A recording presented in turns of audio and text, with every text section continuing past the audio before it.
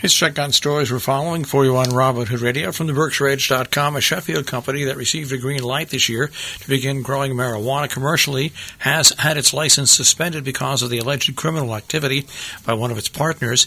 The Cannabis Control Commission, which regulates and licenses the cultivation and retail sales of marijuana and related products, suspended the license of BCWC LLC, which does business as Nova Farms.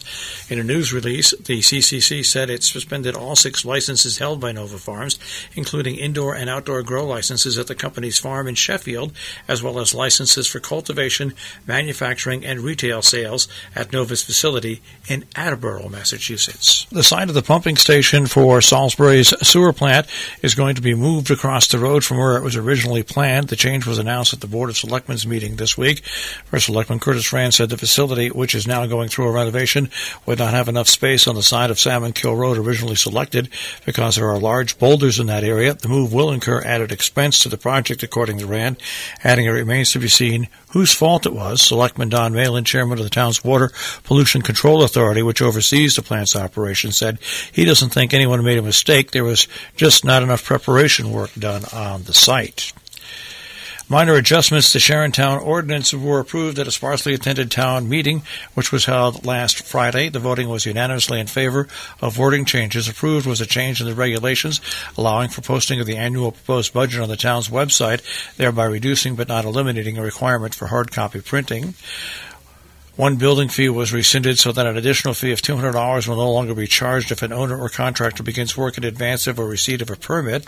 A proposed change to the regulations governing driveway aprons was approved so that paved driveway aprons will need to have to be a minimum of 2 inches of asphalt from the highway pavement to the edge of the right-of-way. And a fourth proposed change was withdrawn from consideration concerning changes to regulations governing roads within subdivisions and their acceptance as town roads. Caitlin Little in the Millerton News. The 2019 Town of Northeast Village of Millerton Comprehensive Plan was moving closer to finalization. The Village Board and the Town Board hosted a joint public hearing on Wednesday at 7 p.m., allowing the public to raise any comments or concerns about the plan. A comprehensive plan lays out the framework for municipalities to lean on while planning for their communities for the next 10 to 15 years. An HBO series featuring Winona Ryder and John Turturro is in the need of paid extras for filming that will take place in the region later this month. The Plot Against America, marking the third HBO project featuring notable names to film in the region in recent months.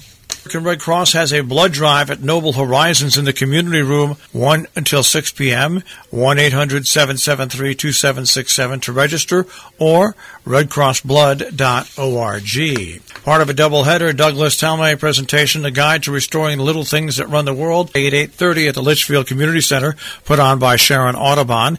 And then on Saturday, Sharon Audubon has their Butterfly Festival. For questions and information, 860-364-0520.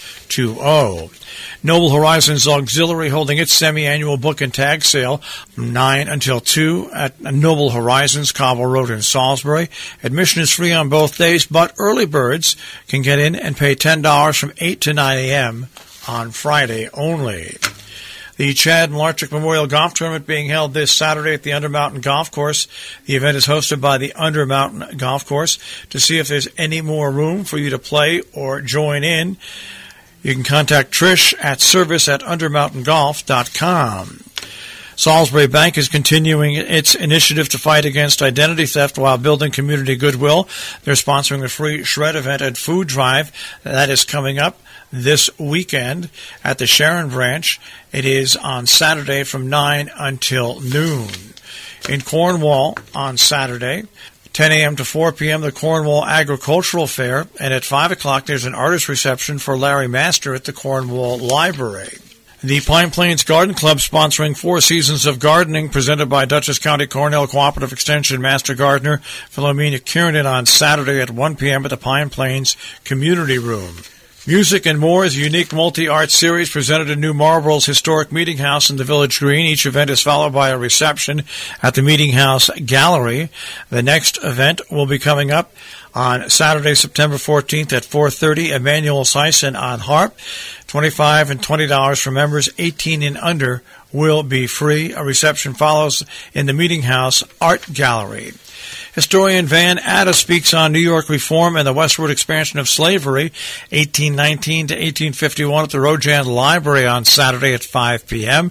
More information, rojanlibrary.org, and on Facebook. September 14th, John Strom of the Rojan Historical Society will give a lecture, Boston Corner and the Oblong, How Two-State Boundary Land Exchanges Created Heavens for Lawlessness. This talk will be followed by refreshments.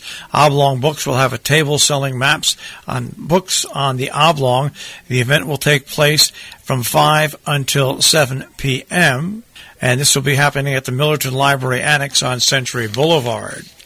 The Old School Band and Will Brown performing on Saturday night at 7 o'clock at the Millerton United Methodist Church. A mix of folk and rock music, $15 per adults. Children under 12 are free when accompanied by adults. All proceeds go towards the church's restoration effort. It's the annual Community Classic Car Show at Maplebrook School to benefit the Amenia Lions Club for the Juvenile Diabetes Research Foundation. That'll be held Sunday from 10 till 2, rain or shine. There'll be post-war, hot rod, contemporary, and motorcycles on display, plus prizes, giveaways, and great food. Fun for the whole family. Coming up this weekend, Wild and Beautiful Creatures, the life and work of J.J. Audubon on Sunday at the Sharon home of Alexandria and Frederick Peters. For more information, Audubon at sharonhist.org. Salisbury Republican Town Committee and its candidates for local office, in a salute to Salisbury's finest people, schools, and volunteer organizations, invite you to join them from 1 until 3 o'clock on Sunday for a corn roast at the Grove in Lakeville. No admission. In case of rain, they'll be inside at the Grove. You're invited to bring the whole family and join them for an afternoon of corn, ice cream, beverages, music by the Salisbury Band, candidate viewing, and salutes to Salisbury's finest organizations. Hotchkiss Library of Sharon presents Get Organized, a 3-part series with professional organizer Jan Baltrush, 3 Sundays at 4 p.m. The first one will be this Sunday, the 15th, focusing on the basics, how to get and stay organized. On October 6th, learn all about downsizing. On November 17th, let's enjoy the holiday season. All sessions at the library on the Green in Sharon. Pre-registration is required, 860-364-5041. The John F. Foley Lone Oak Challenge annual golf tournament will be held on Monday, September 16th at the Egremont Country Club. There is no registration deadline. Organizers recommend registering early. If you want more information, you can contact 860-601-3130. Sharon Hospital Lunch and Learn Wellness Series returns to the Sharon Hospital with the luncheons in the board conference room number 2. Back to school injury prevention from noon to 1:30 on Monday the 16th in conference room 2.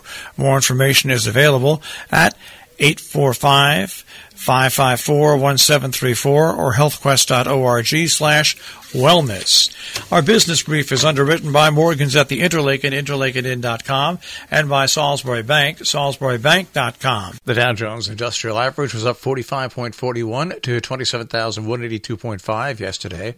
The NASDAQ starts off the day at 8194.47 and the S&P 500 at 3,009.57. We'll take a look at the tri-state forecast. That'll come your way in just a few moments.